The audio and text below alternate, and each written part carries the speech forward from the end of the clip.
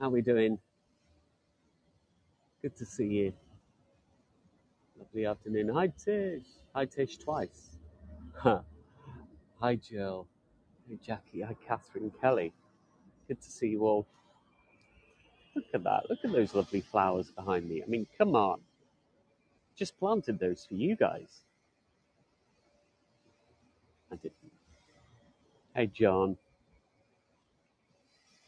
Susan, you mean usual suspects, I think. I like it.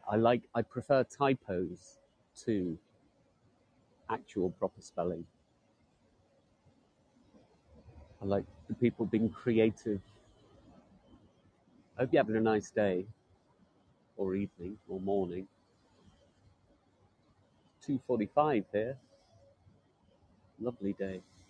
I'm only wearing my cap because it's actually quite sunny, and I don't want to get sunburnt. My Irish face gets burnt quite easily. Broken arm, so make mistakes. Oh, I look forward to that, Susan. I'm not. I feel horrible that you've broken your arm. I really feel bad about that, but I want to see the typos. Hi, Luigi Gale.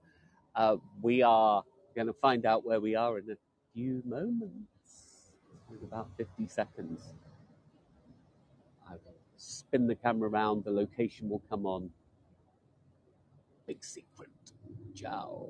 Hi, Hillary. Lovely to see you all. Got about half a minute to go. The countdown begins. I said the other day that I don't say auditions anymore because when I go to an audition and I tell people it's an audition, I feel the stress. So I don't even say tour anymore. I say meeting. I've got a meeting with the Heygo Voyages at 2:45.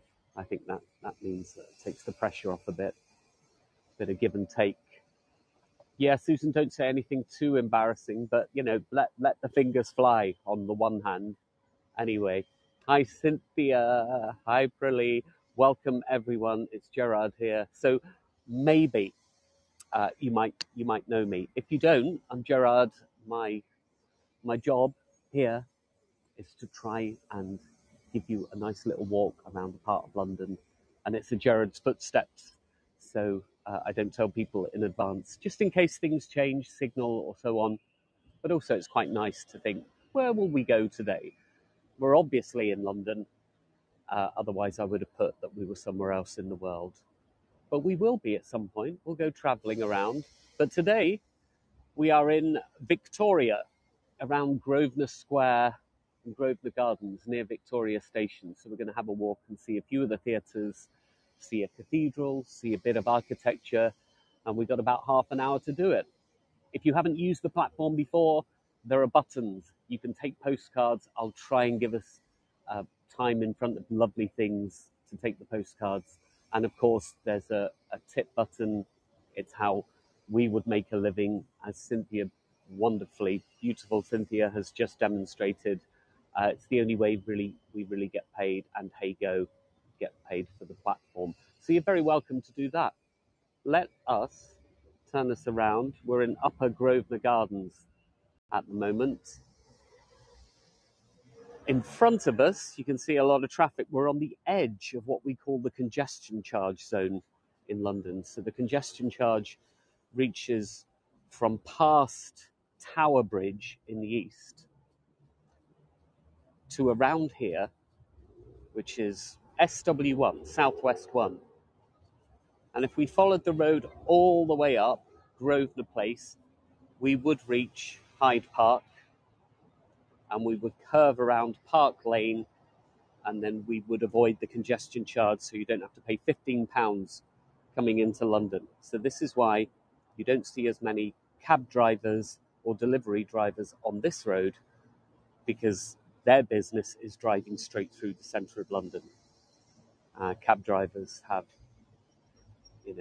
a right to drive through London, but these are just regular drivers here. We're in Upper Grosvenor Gardens in Victoria, named obviously after Queen Victoria. But I want to show you a sculpture by a man, Jonathan Kenworthy. It's a nice one.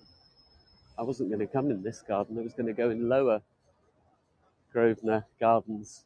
But I saw this as I was sat here earlier, and I thought, here we go. It's called Lioness and Lesser Kudu. The garden opened in 2000. This was commissioned to be sculpted in around 98. I love it. It's not one of your regular ones to a major or a general or a duke or an earl. It's a lioness and a lesser kudu. Just in the centre, you might see one of the cabmen's shelters. They've been there since the late 1800s, those green buildings, and they were supposed to be on the side of the road, no bigger than a horse and carriage, so that normally hansom cab drivers, which is Hansom, Joseph Hansom invented this cab, which was one horse and two seats. It doesn't mean that the cab drivers were really handsome, although I'm sure they were. But these are open from the morning to the early afternoon, and you can seat about 12 people in them, normally cab drivers. Yeah, not in my garden. I mean, I do love these sculptures, but I think not in many. Only 13 survive, Luigi has said. It's a shame, isn't it? We've seen so many. They must all be around where we walk together. Don't know if there are any on the outside of London. Okay, let's leave behind Lioness and Lesser Kudu. And we'll pop into Lower Grosvenor Gardens. Now, I was in Kew Gardens the other day, and these flowers, these camellias and the magnolias are unbelievable there. The only problem is the signal's shocking, so I would love to do a tour around Kew Gardens, but it might have to be a filmed one in advance and then do a live commentary. But they're all exploding with colour at the moment. Tish is on a mission to see all 13. Tish keeps going. Tish, you keep going on about Little Venice. Tish is always Little Venice tour on every tour I do. Tish, you need to give me a bit of a break here. I'm doing my best for you. Tish knows I'm joking, by the way. We have this relationship, I think. So we're coming up to Victoria Station, but we're going to go through Lower Grosvenor Gardens. Grosvenor being a canal. There was a canal running through here called the Grosvenor Canal. So you've got the Grosvenor Place, the Grosvenor Square, Grosvenor Gardens, but the canal is no longer here. Well, by the way, this was something I noticed as well. The Goring Hotel. I'll pop over, if I can, just so we can see. I feel that I'm running here. Goring Hotel opened in 1910, obviously. The Union flag, Ukrainian flags in the middle. One of the only hotels that's over 100 years old that's been owned by the same family. In 2011, when Kate Middleton was getting married, her and her family stayed here because Buckingham Palace, just at the end of the road.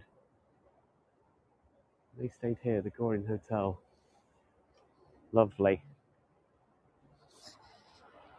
Okay, pop into the Grosvenor Gardens. Got half an hour to get through quite a bit. So Lower Grosvenor Gardens. The other gardens are quite a simple one. These Lower Grosvenor Gardens have been built in a bit of a French style. There are a few nice sculptures in here. One of them by a man called Eduardo Chillida Esencials, who was from San Sebastian. And he was quite a well-known sculptor in his young days, but when he was in his early 20s, he had quite a bad accident, motorbike crash, and he was forced to only use his left hand. So you can see the fella there. I don't want to get in that fella's face. But there are two hands, and the right hand is a bit withered, and the left hand is strong. So it's a sculpture of his own hands there. But the one on this side, which is just his right hand, there's nobody leaning on it. Just behind it, look at that shell hut. That's like a beach hut, but a little bit more fancy. French and British shells. So it's a bit of a French-British cultural thing going on there. Okay. It's quite lovely, isn't it? So that's the hand he can work with. It's a cast and a sculpture of his own hand. Imagine being a sculptor and only being able to sculpt with one hand. It's amazing what people can do. Susan thought it was to do with pearly kings. It's not. This is a French-style garden, and they've just used French and British shells. They're quite nice, aren't they? They're called shell huts. There's another one on the other side. Probably were restrooms. They're not anymore. They're not needed anymore. It's a train station with 3 toilets just nearby. And there's the other one. Where the hermit lives. Yeah, maybe. Probably storage areas. Actually, there are some fellas here playing some table tennis. I can see in the far distance that door is slightly ajar. It's slightly open. So maybe that's where they hired the equipment from. So it's literally a big shell hut just for a few table tennis bats and a few ping pong balls. Any shell huts in Little Venice? I don't know. Ask Tish. Now, I have to be careful with my pronunciation here because I don't want to offend anyone. But this is Lower Grosvenor Gardens anyway, 1952. I'll just turn us around so we can see the entire garden from a distance because it's quite pretty and a real haven for people working in the Victoria area.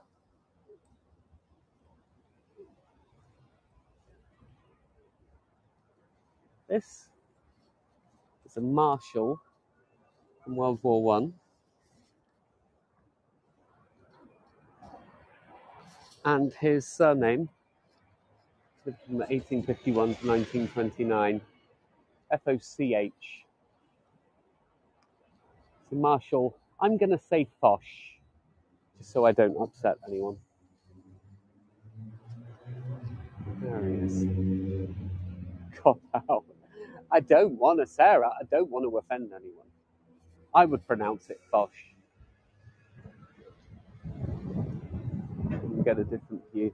That's the correct way. Thank you, Gabby. You're now my favourite. The architecture around here is very strange. I mean, some of it's amazing, but you've got these old Edwardian buildings and then something quite different in the middle of it. Yeah, Luigi said Norman Wisdom. He did sleep here. He was 9 years old. His parents split up. I believe he slept at the bottom of that statue, just there. Good work, Luigi. Oh, look, it's a pub called the Shakespeare. It's a Green King, Bury St Edmunds. We're not going to talk about Shakespeare on this tour for once, but there it is. It wouldn't be a Gerard tour without mentioning his name just once. Green King have nearly 3,000 pubs in the UK. This is one that's right next to a train station, so you can probably imagine the kind of pub it is. Literally people just waiting with their luggage because they've missed the train. I think that's the same vibe as many of the theatres and the pubs and the landmarks that we visited. Oh, thank you, Sarah. Now we're at Victoria Station. It's one of the biggest.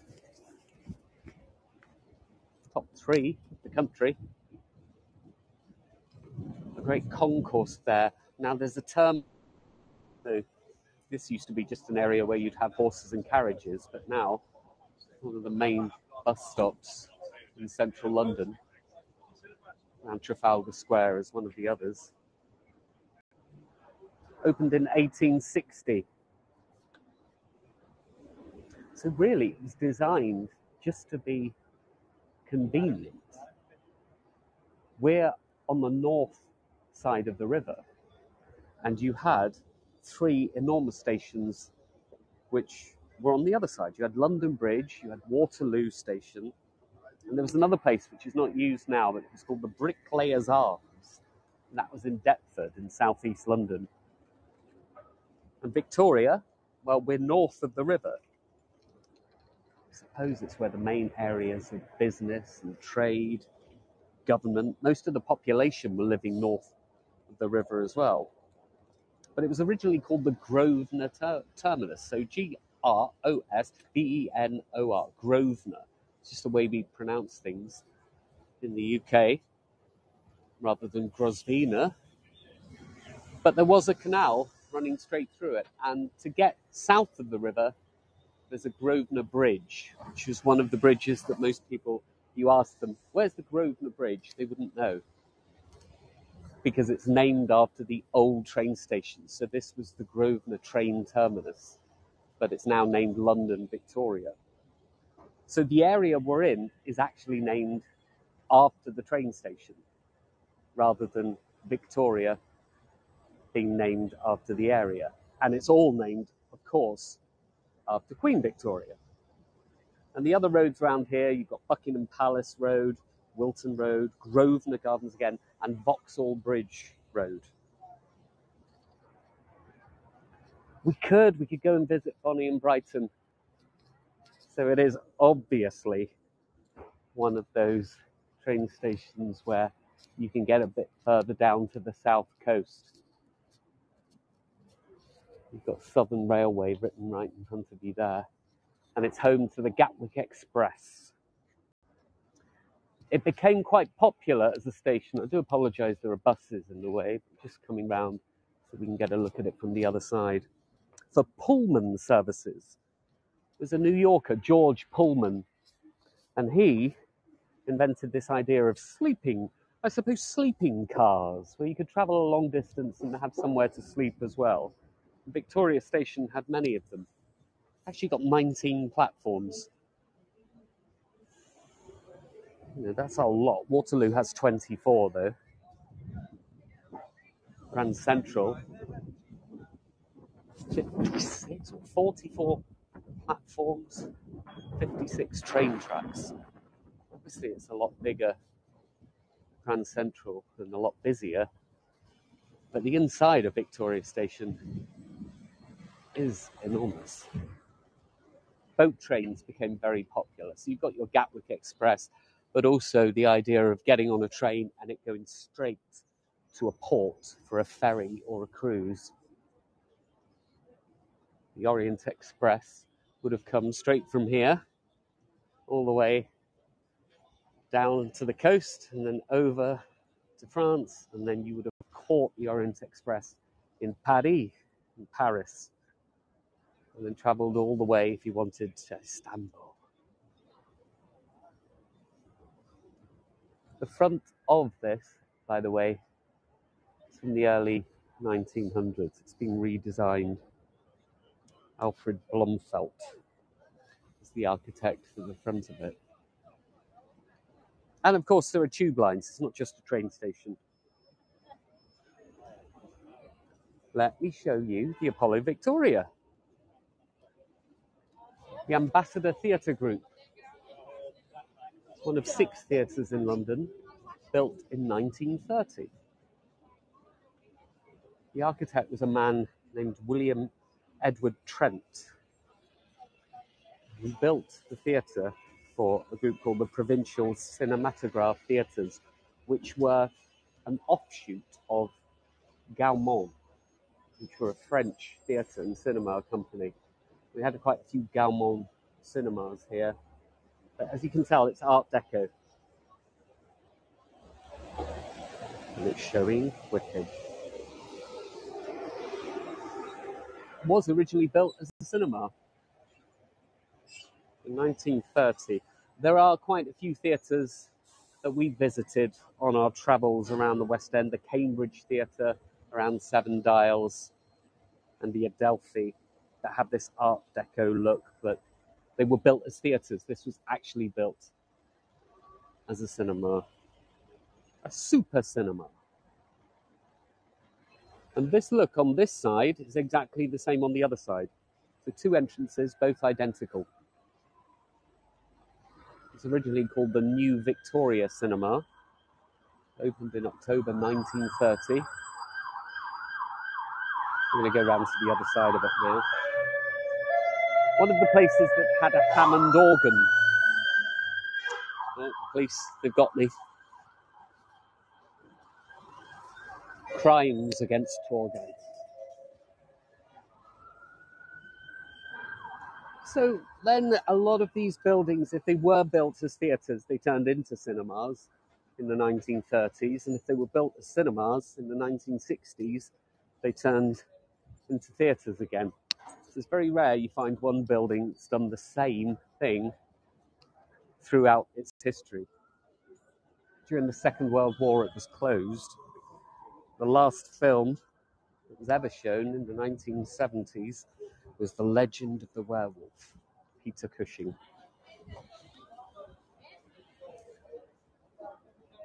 This is the Victoria Palace in front of us.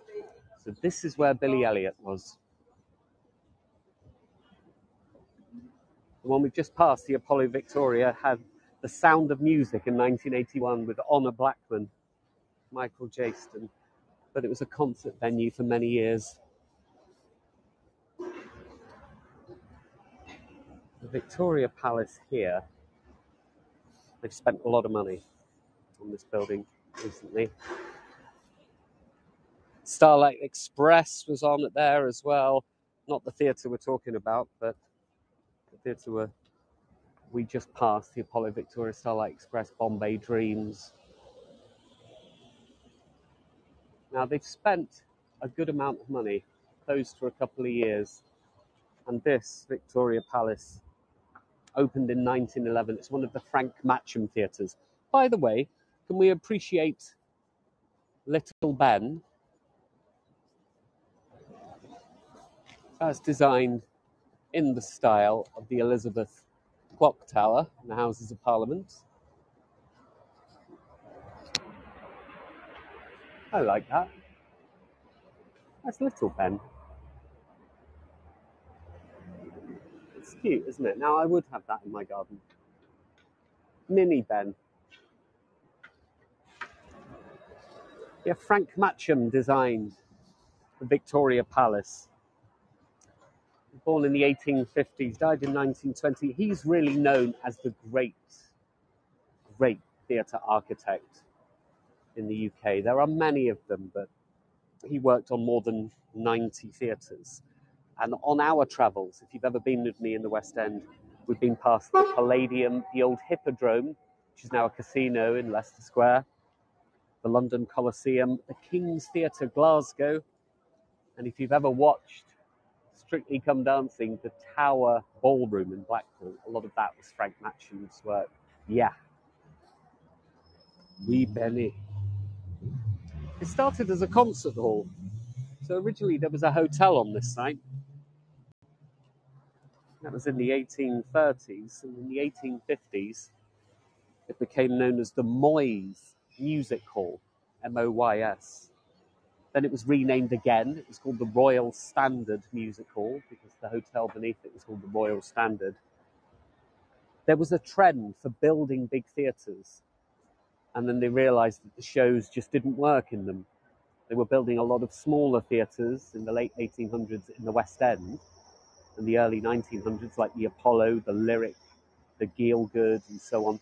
And they were more suited to regular stage plays. The Ibsens and the Strindbergs worked better in a 700-800 seat theatre. But this holds 2,000, and it worked better as music hall. 1911, when this building opened, they put a sliding roof at the top of it. And it meant that during the intermission, when they were using very hot lights, they could just slide the roof across and cool the buildings down at the intermission. That's an odd sight, seeing London buses with no people.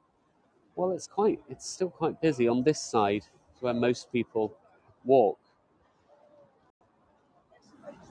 But we're at quite a good time. Not everybody's finished work, but they've all finished lunch. So this was quite a good call by me. Yeah, Billy Elliot was here for nearly 11 years. And it's had 4 years of the Great Hamilton, with a break in the middle for certain things. 2 buses, 1 past, and not a soul in them. Yeah, I think, Tracy, they might have just left the train terminus. They're probably going to fill up somewhere. Okay. Let's walk down. As if we're going to Westminster Abbey, but we won't get that far. We're going to stop at Westminster Cathedral. People don't often see the cathedral. They see the Abbey. The cathedral's a bit further down. Oh, yes, I was going to show you something.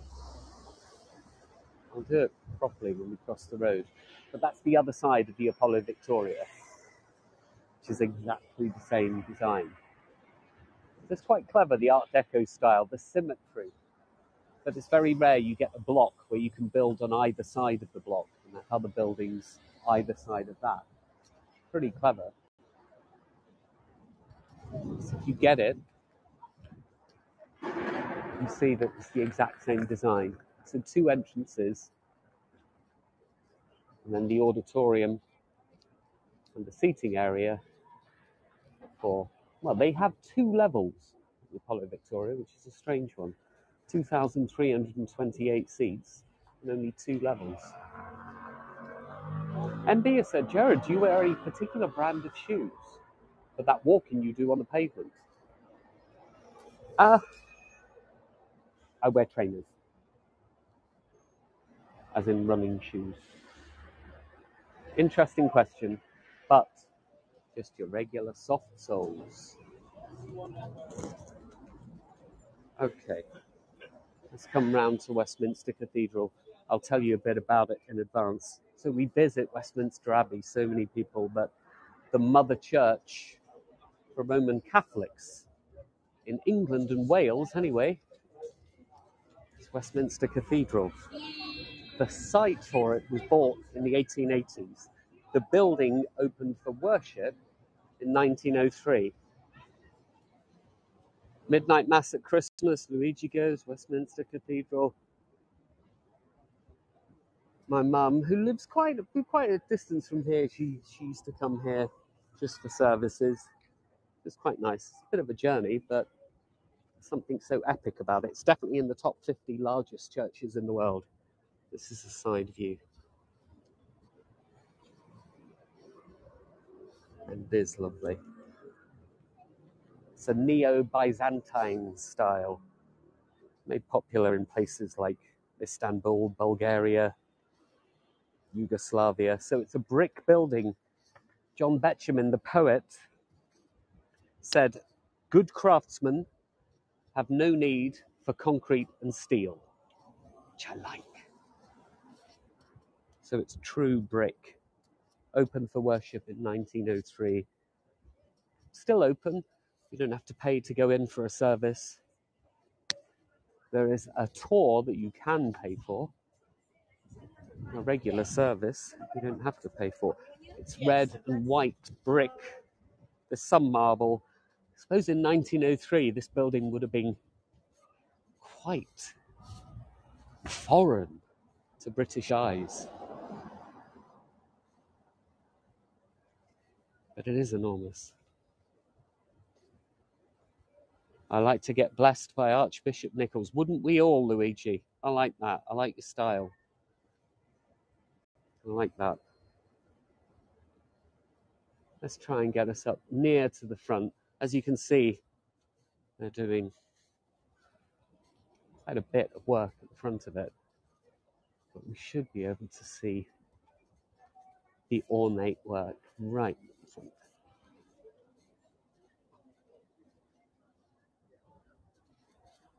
Never like to say too much outside a church.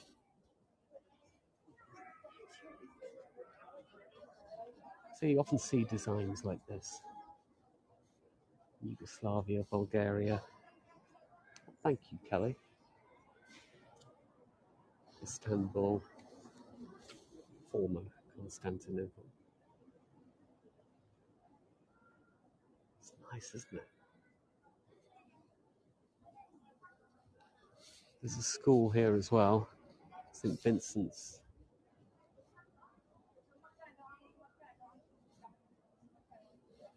I don't know how.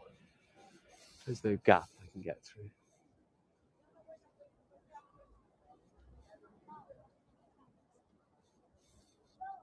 It's not a forgotten church, as I said. It's one of the biggest in the world. But Westminster Abbey is often overshadows this. That's right, yeah, Luigi, good one. Hitchcock's foreign correspondent, the assassin was pushed off this tower.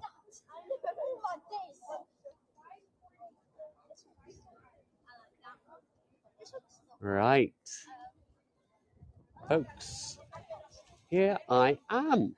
Thanks, Sarah. Thank you, everyone, for hanging out with me for a little while. I hope that was kind of enjoyable. We haven't come this area before. It was lovely to see you. Thank you for any of your comments. Thank you for contributions. It does help. It gets it pays me to get here, which is quite important. And thank you. And maybe I'll see some of you later on in the West End. And we shall say thank you, Hilary. Lots of love to all of you. And look after yourselves. And look after each other. Maybe I will see you later on. Lots of love. Bye.